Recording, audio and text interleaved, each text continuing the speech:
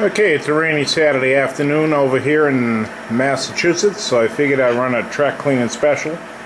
2 trains, and this is pretty much how I clean my main line. First of all, I run a couple of older locomotives that I have no love for, which are these 2 right here. It's an Atlas Train Man and I think a Jeep 1000. I mean a Proto 1000 Jeep, with my track cleaning car, which is a nice car. It's a brass track cleaner, the liquid type, and he is running with a Lac Thinner, also known as Diluente de Laca. Following him is a Atlas C30, I believe. He's actually a good loco, but he's seen better days. He's got a blown out coupler, but he is DCC, and he is pulling the 2 abrasive cars that have the abrasive pads under there, and I find that kind of helps out with the turnouts. You know, gets a lot of the goop out of there that the pad cleaner kind of jams into the frog area and everything. That's kind of hard to see.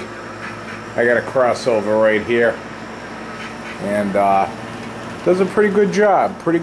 So once again, I do use Lac Thinner in a brass tank car, and then I use 2 abrasive cars.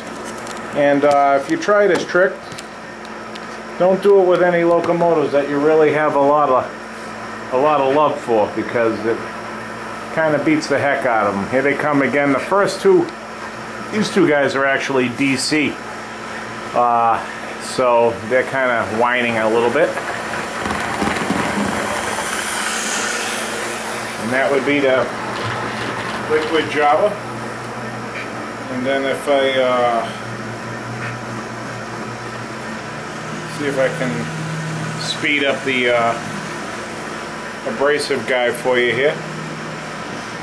Banging around. Once again, Lac Thinner, Diluente de Laca. And here comes my Atlas with the missing coupler. He's an older Atlas too, good loco. And listen to the scream on him when he's cranked up.